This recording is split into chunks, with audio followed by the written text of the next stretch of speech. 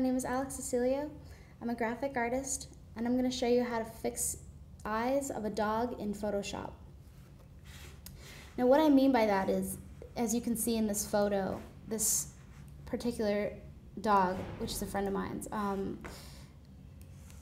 her eyes have a glare on them that make that kind of out of focus her eyes, so, or just they don't make, it looks kind of wrong. Like, so what I'm gonna do is I'm gonna go ahead and I'm gonna use my paintbrush tool, which is on the left side of your screen in the toolbar.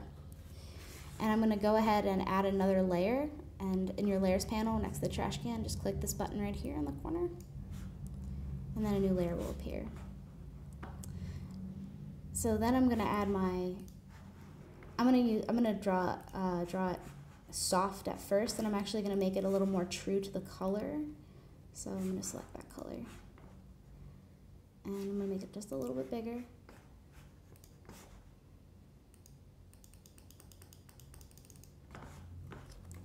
What you can do is you can change the opacity if you want. I'm gonna make it all the way up.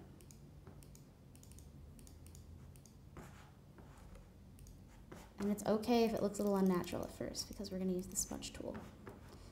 So then, once you've covered it up, go to the smudge tool, which is right below your paint bucket tool. And also, it'll look like this, so just hold it down, select the smudge tool.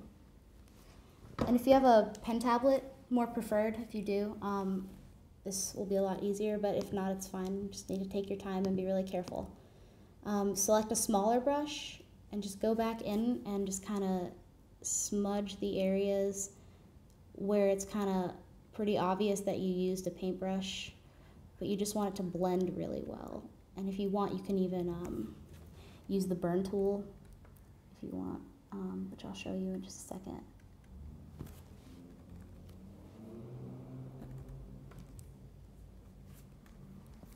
Okay, so we've got the glare fixed, but now it still kind of looks a little unnatural, so I'm just going to go ahead and use a smaller brush and just kind of, and you can turn your exposure down, because it'll probably get a little messy if it's too high.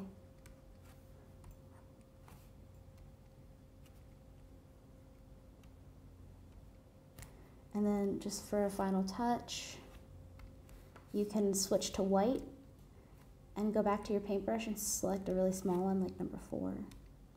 And then you can just add the shine to the eyes.